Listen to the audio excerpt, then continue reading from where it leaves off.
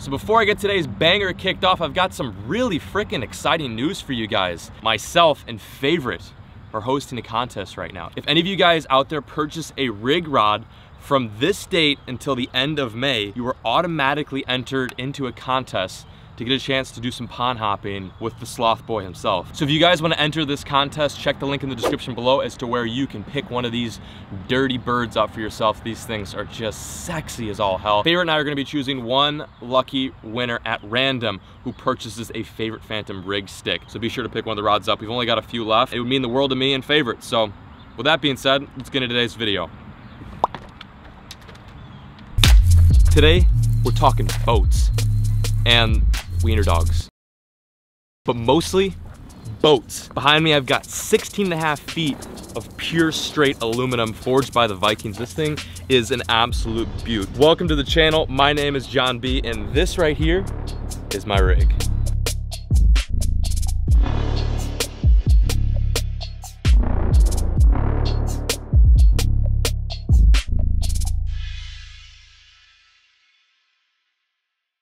So in today's video, I'm gonna give you guys a full tour of my boat, and I wanna give you guys an inside look as to what it's like to own a rig just like this one. For those of you who are new to this channel, I'm gonna catch you guys up real quick. This is my 16.5 foot aluminum low. It's a 2008, and on the back we've got a 60 horsepower Mercury, which is also a 2008. I purchased this boat at the beginning of the year in February. I spent about $8,000 for it. Bought it on a Craigslist. Some guy just pulled up in a parking lot. I was like, hey, you wanna buy the boat? And I was like, sure, why not? Gave him $8,000 cash. I think I got a little bit smoked, maybe spent a little bit too much for this boat. But the thing is I really wanted this exact boat. I wanted an aluminum boat that was no more than 18 foot, that had a V-hull, and that had a bit of a past. And let me tell you, this boat has quite the past. So let's start with the bow of the Slow. Up front, we've got a 80-pound thrust Minn Kota Tarova. This is kind of an interesting trolling motor for a couple of reasons, one of which it's not a motor guide and it doesn't suck as bad as a motor guide. It's something that you would normally see on the front of a walleye angler's boat. I happen to be a bass angler primarily, but I really like this motor for a couple of reasons,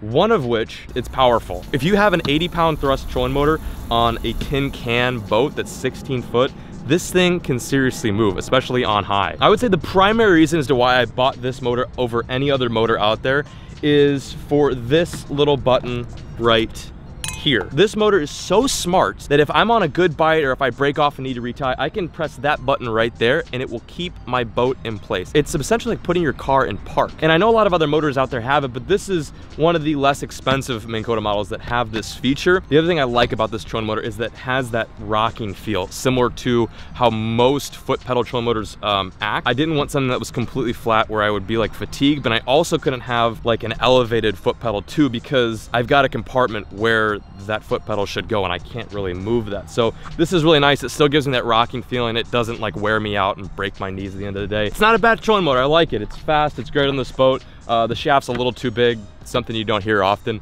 but it really is a little too big. I should have gotten the smaller shaft. I think it's a 60-inch shaft. It's better for bigger water, but it gets the job done. Yeah, not a bad trolling motor. Okay, moving on. In my last video, you guys got to see like the inside of my boat, all my compartments, but I didn't have anything in them, mainly because I just purchased the boat and I hadn't really got a chance to organize it. But now every compartment serves a pretty decent purpose. Up front is kind of like my technical boring stuff, like the whatever, John, we don't really want to see it, but I'm still gonna go over it and bore the hell out of you. On the front compartment, we've got rope for when I launch this boat by myself, and an extension cord for when I need to charge the battery, which you have to do pretty much every single night, in case you didn't know that. It's not that exciting. I'm not gonna go over it too much, but you get the idea. Then over here, we have the live well that, might I add, is still freaking broken. Let's open this puppy up. Yep, still freaking broken, and it's got water in it. That's probably not a good idea. And then next to that, we've got a live bait bucket, which I haven't removed or done anything with. This is originally supposed to be the rod locker, but since this is a 16.5 foot boat, it really can't hold too many like big bass rods. So anything over like 7.5 feet, it can't really handle. I've turned this thing into a soft plastic compartment. It looks more like a soft plastics wasteland. It is so bad. Look at this thing. Yeah, it's kind of a mess, but you get the idea. Over here, we've got big craws, creature baits, small craws, big worms, miscellaneous worms, some reels, which I need to deal with that. Oh, also I've got this. This is the rod that I've got for Flair whenever he fishes in my boat. You know, something that he can handle and really kind of finesse with. you know the kid, he's just, God bless him. He's got to have the small rods. Anyway, I'm just kidding, Flair, but not really. You suck at fishing. This is where the baked beans and bread is at for the most part. I'm usually digging in this compartment because I fish a lot of jigs and I fish a lot of craws. Over here, speaking of baked beans, I've got some Spam and some utensils just in case I want to have some boat snacks.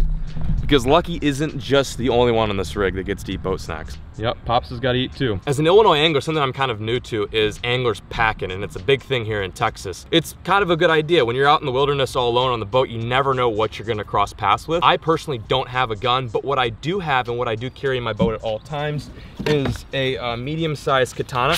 This thing will keep me protected if anyone tries to walk up on me, or if anything in that matter, like a black bear, because I now have learned that there are bears in Texas. So just keep in mind, having the proper defense mechanism on your rig is highly recommended. Doesn't matter if it's a firearm, a crossbow, catapult. I just prefer to stay medieval and stick with the katana. It's a pretty sharp sword. Anyway, no, I'm totally kidding. I don't want to get any calls from your mom saying that John B is telling them to carry around a katana in their day fishing bag. Don't do that. It's not safe. I don't actually, well, actually I do carry this thing in my boat, but I don't actually use it. It's just a joke. All right, let's keep moving around. Check out some of the back compartments.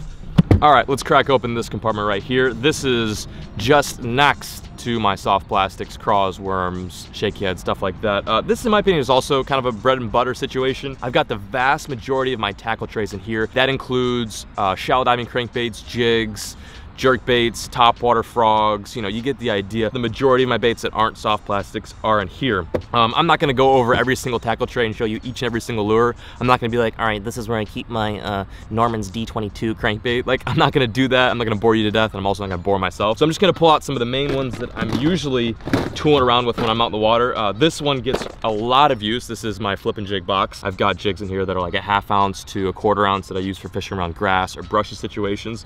Love this box. I use this tackle tray a ton too. This is my medium diving crankbait box. So ligowarts, some Normans in there, some flat-sided striking baits, you know, just the juiciness. It really is one of my favorite things to do, like medium diving crankbaiting. If that's even a thing, that sounds kind of weird. Not like deep diving or shallow diving, but like medium diving. I love like the baits that dive from 7 to 10 feet. Those are my all-time favorites. And then you got, you know, spinner baits in here, chatter baits, the goods. You get what I'm saying. Okay, let's move to the one right next to me, which is right here. Next, we got something pretty boring for you guys. This is, well, actually, this is kind of cool, I suppose.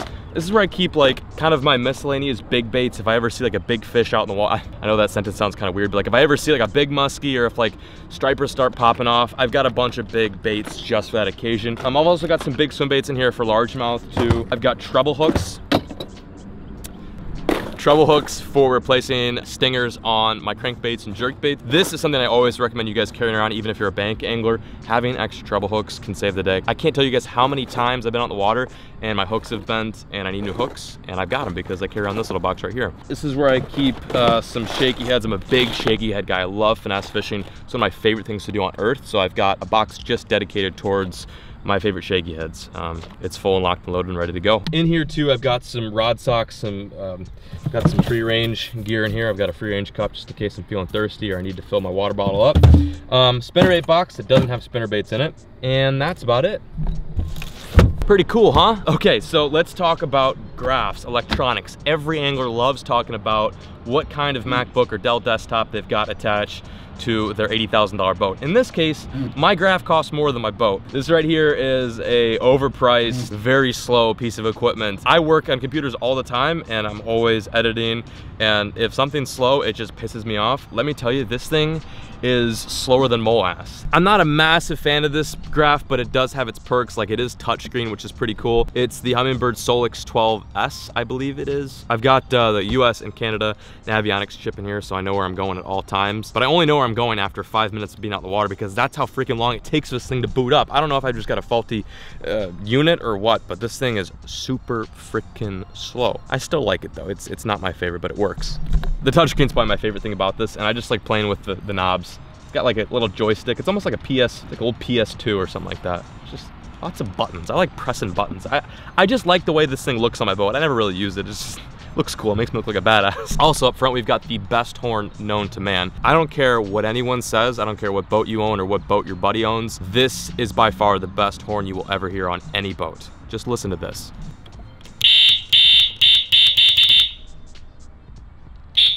I think I featured it in my last video, but it's too good not to be put in this one too. That's about all I have for up front. I'm only running one graph. Eventually I want to get a graph for up front and then maybe a second one because, you know, you gotta have 3 graphs when you're fishing the trail. Up here I also keep my scale. I like the clamp scales because it's easier on the fish's jaw and you're not having to poke a prong through their gills. That's always nice. I've also got this little tray up here, if I can get it out, which I actually can't.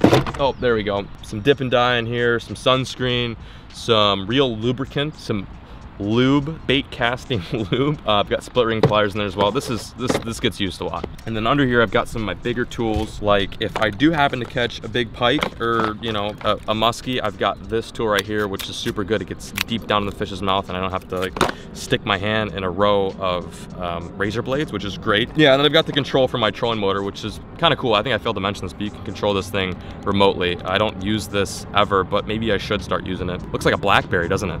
Hello? Yeah, Mom, I'm coming home. No, I'm just with the boys. Yeah, no, we're getting Starbucks. All right, love you, Mom. I said, love you, Mom. All right, bye. All right, I gotta go, bye. All right, I gotta go, seriously, bye. My BlackBerry's running out of battery. You get the idea. All right, now let's talk rods. My rods. So earlier in this video, I mentioned that my rod locker, I keep all of my soft plastics.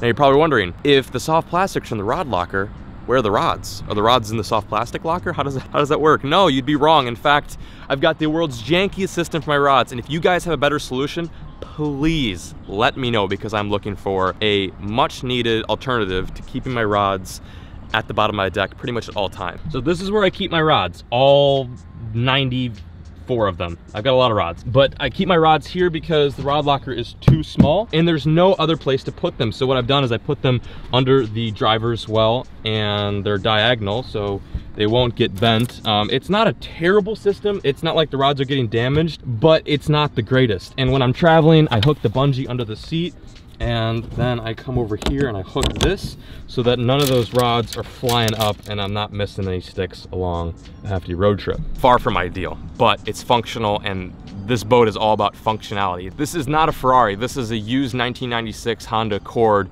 with 200,000 miles on it. That's exactly what this boat is. So I've got to treat it like one, and that's just how it works, you know? It's not the best, but it gets the job done. So ideas much needed. Sure, this boat is 10 years old, going on 11. It may have some dents, some nicks here and there. The motor may need a new lower unit in a few months. It's a little dirty, but it's my boat. That's what I love about it. I can call this thing my rig. I can take this thing wherever, whenever. I don't care if this thing can't get up to 80 miles per hour. I don't care if this thing's not 22 feet and has 30 compartments. What's important to me is that it works, it runs, and I can catch fish from it. I have absolutely zero regrets after purchasing this thing. Yeah, I know, thank you. And I'm super excited to continue to make more fishing memories out of this rig right here. My biggest advice to you guys, if you're interested in purchasing a boat, is get something that you want. Don't get something that your buddy has. Don't try to one-up your friend or try to be like the guys in the Elite Series Tour. Get something that works and that you like. It's gotta fit your persona. And this boat, in my opinion, really fits who I am. It's a little rough around the edges, but man, does it run, and it can catch fish, and it gets the job done. But thank you guys so much for watching. Again, be sure to enter that contest. I would be so stoked to get the opportunity to fish with one of you guys out there. And as always, folks, keep fishing, never stop.